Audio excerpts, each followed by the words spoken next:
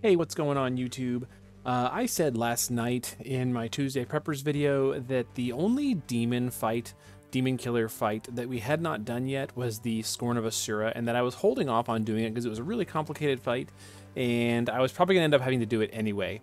Well, after thinking about it for a little while and using some of the inspiration from last night's video about using multiple elements to take care of bosses, I decided that I was going to go ahead and go for Scorn of Asura, Blades Unto Infinity, the hard mode, using as budget a team as I could think of to try and put it together. So this is a pretty complicated fight, but there are a few things that you can put together that are going to help you with it. So I'm going to pop that up on screen right now. You're going to need some sort of unit, if you can't do this quickly, that's going to help you seal Asura on the first phase of the fight. When I say seal Asura, if you've never done this fight before, you use somebody who does different elements to prevent Asura from using a big devastating attack. So it'll say at the top of the screen, attack with fire and ice, attack with thunder and water, attack with wind and earth, something like that. And so you need somebody who can do all those elements independently.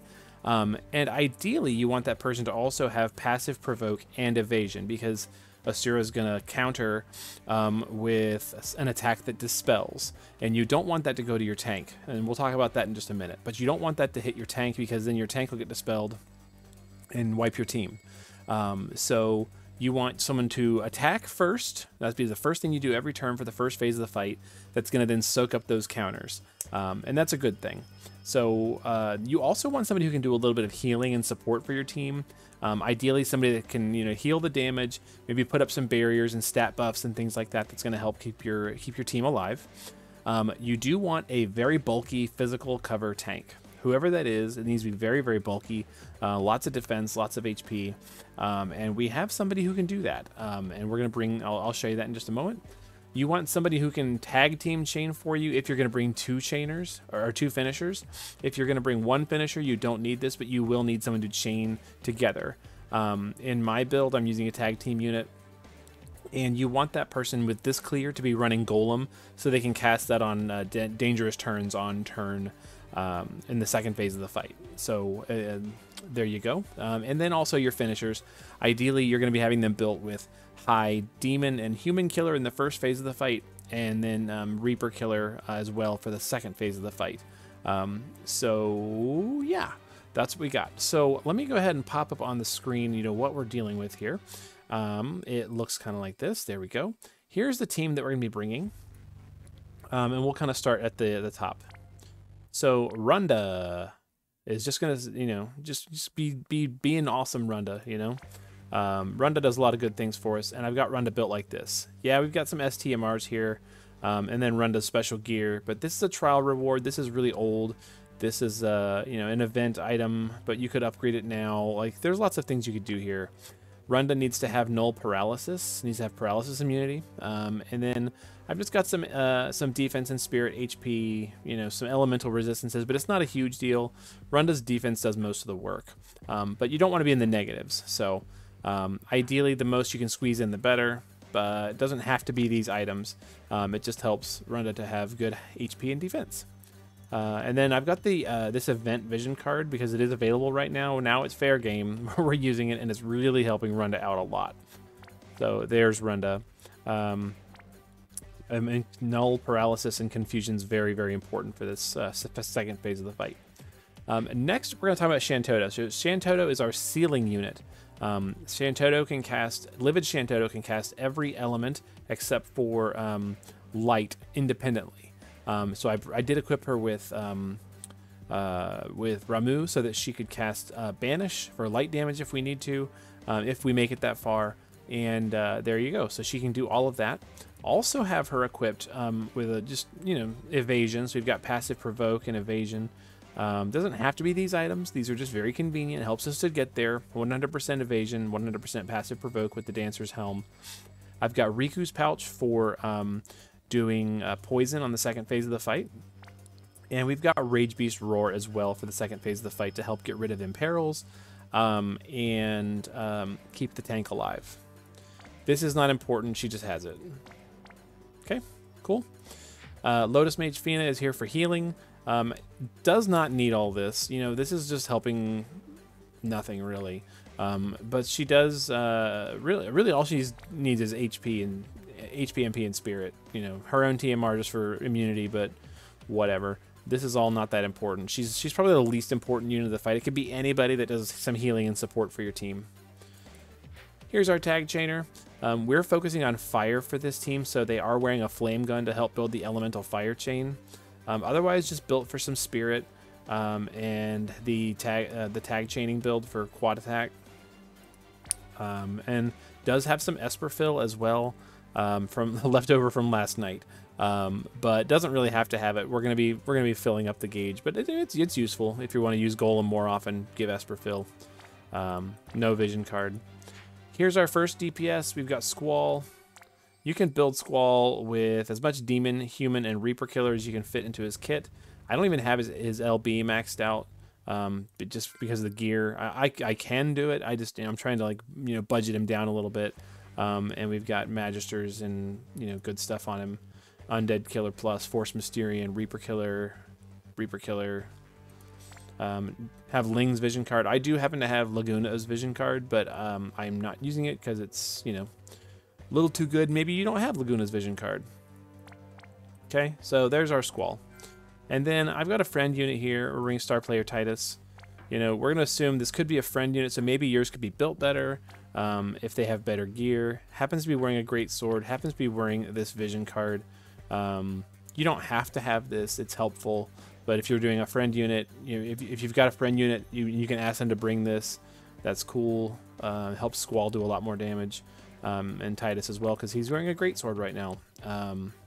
You could obviously build Tidus better. You could go with a water team if you wanted to and do something else, but we're doing fire, so here's how we've got him built. Okay, there we go. So let's get into it and see how this fight is going to turn out. I've done this a couple times, and I'm pretty sure I've got it figured out. So the first thing we're going to do, like I said, the first action is always going to be Shantotto sealing the elements. Now on the first turn, it doesn't matter, but you also don't want to like have Runda get hit and just start knocking out buffs and stuff like that. So we're just going to go ahead and have her go first, and to prep for the next turn, because the first turn is always fire and ice, we're just going to do some fire and ice right now. Okay, I'm going to wait for these to finish. There we go. And then Squall and Tidus are going to just do Fire Imbue for themselves, and then 2 Bolting Strikes. Here we go. Fire Imbue, 2 Bolting Strikes. And Biggs and Wedge are going to just chain. This is just to do a little bit of damage to help us, get closer to the end of the fight.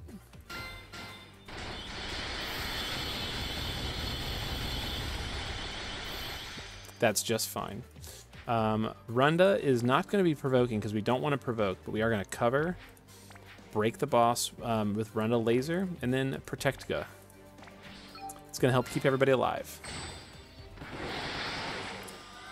And Lotus Mage Fina is going to do stat buff and elemental resistances, and Enduring Blossom to give HP barrier to Runda.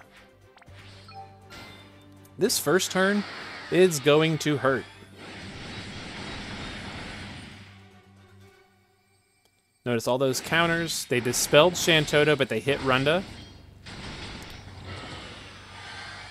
There we go. And it said use fire and ice. Runda's beat up pretty badly, but that's okay. So we're going to go ahead and do this here. Fire and ice with Shantotto, right? This is nice because she can chain spell. And again, we're hitting 3 times so that all the counters go to her. Okay, our damage boys here, they're just going to go ahead and Bolting Strike 3 times, just to keep damaging the boss. Bolting Strike 3 times. Okay, and the Biggs and Wedge are going to chain with them.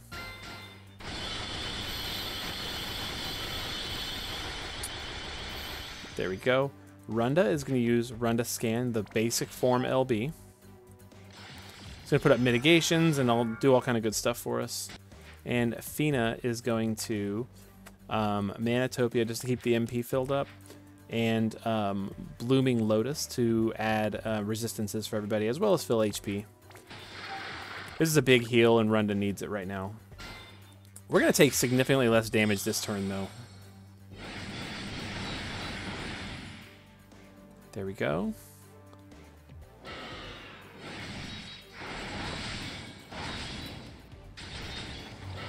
Attack with lightning and water. We could do that, but in this case, we're actually going to be bursting on this turn with our 2 super limit bursts, and we are good to go. So what is actually going to happen here is we're going to try and use Chaos Grenade to apply disease to the boss.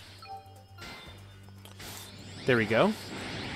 Boss is now diseased, which means boss is going to take more damage. This is going to be helpful to push us over the threshold, because we didn't use any LB damage buffs or anything like that. No Tidus Spirit, no nothing like that. And that's going to break the boss just a little bit further and get us doing more damage here. So I'm going to launch Tidus first, and then these 2. Right now.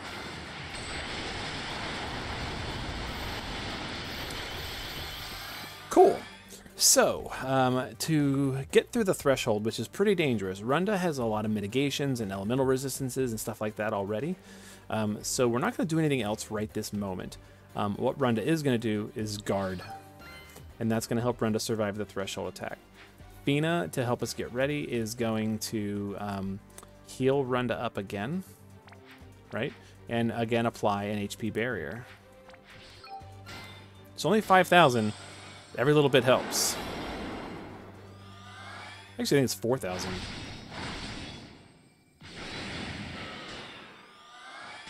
Okay. So obviously the boss comes back and hits Runda really, really hard. And Runda is, has some imperils, but it doesn't really matter this first turn. So what we're going to do is we're going to just kind of start that process over again. We're going to use cover, break, and instead of Protectica, we're going to use Runda Barrier.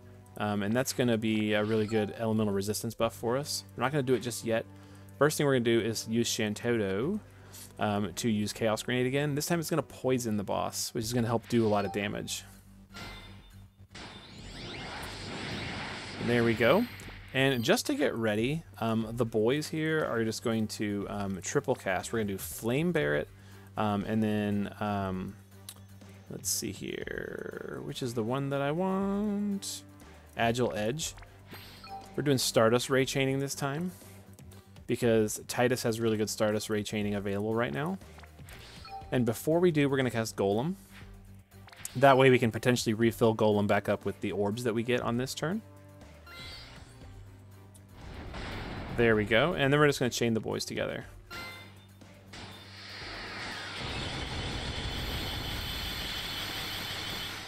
There we go. Pretty cool. Runda's going to do Runda's thing. And just to keep ourselves safe, we're going to Blooming Lotus again. Make sure we have the elemental the ailment resistances we need, and Enduring Blossom.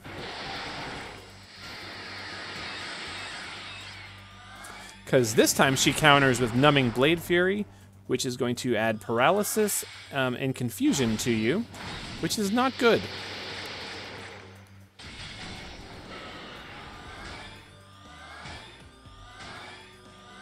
Okay, so let's talk about what just happened. On that turn, she gets rid of all her imperils and enfeeblements and stuff like that, and breaks, and everything's gone, and she buffs up defense and spirit. So for 2 turns, we're going to need to hold on and keep ourselves alive. Runda also has a water imperil now. So not a huge deal, you know. We could remove that if we feel like we need to. Runda's also broken. And has some bad stuff going on here. So what I like to do is actually remove that. While Asura is poisoned, or she's going to take extra damage. So yeah, so we're gonna leave that alone, and we're gonna Rage Beast roar all the bad stuff off Runda before we do anything else. There we go. And then the boys are just going to chain it up, because we got 2 turns to get through. So we're just going to do Bolting Strikes here. That's going to apply Fire Imperil, which is important. And bolting strikes just a chain for the damage. And we don't have Golem right now, so we're going to chain first.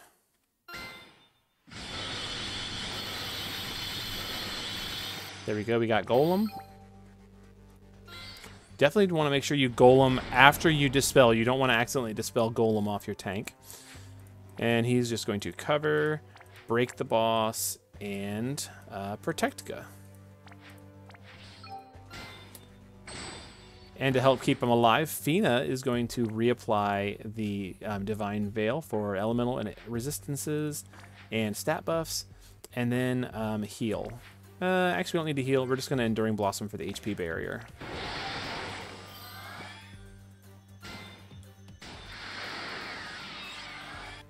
Now look at Runda. Looking good. Looking good.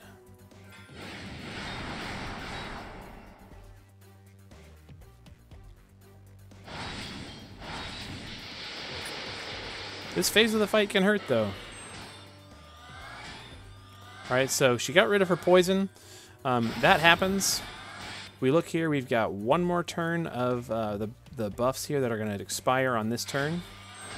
And Runda has now been imperiled to fire, as well as defense broken, spirit broken. You know, bad stuff has happened to Runda again. So we are going to get rid of it with Rage Beast Roar. Do that same pattern again, right? All right, the boys are going to be bursting next turn. I know their SLBs are available right now, but we're going to do an LB buff to help us get through this.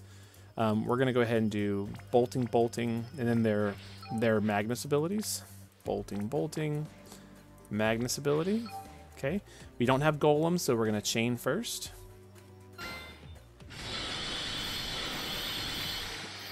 We didn't get Golem. It's okay. It's all right. Runda, or same thing. We got to get Runda doing good. So elemental resistances. I'm not going to do HP barrier this turn. I am going to do HP restore because Runda's looking pretty bad. So there's that. And Biggs and Wedge, because they can't cast Golem, are going to use Gimme a bit more time. This is going to put up mitigations and stuff. There we go. And Runda is just going to cover, break the boss with laser, and Protectica.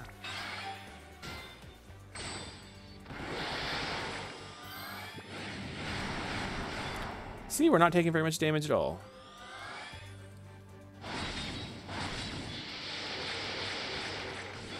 Still hurts, but it's significantly less than we would. This is going to be our final turn here. So I'm just going to show you what we got mission-wise, right? Complete the quest, you get Crucifying Coercion, which is the main reason you're coming to this fight, because this is a very strong ability. Fire damage gets you energy restores, Evoke an Esper gets you exchange tickets, and Clear without anybody dying, and you get the rare summon ticket. We did not lose anybody, so we're in good shape there. If you didn't think you were going to clear this fight on this turn, you could do all the same stuff with Shantotto, Runda, and Fina. But we're going to try and burst this down. So same as before, we're just going to Tidus, Biggs and Wedge, and Squall. So here we go.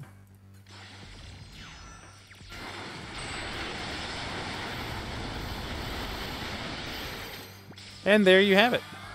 So we did it in 7 turns. We got all the missions. We got all the stuff. Nobody died. Pretty cool. The only Neovisions unit in the party is Runda. Everybody else is an NVA or a 7-star unit. I can't see how Tidus did because Tidus is my unit, and for some reason doesn't show you you know, when you bring your own companions, it doesn't show you how you did. But there you go.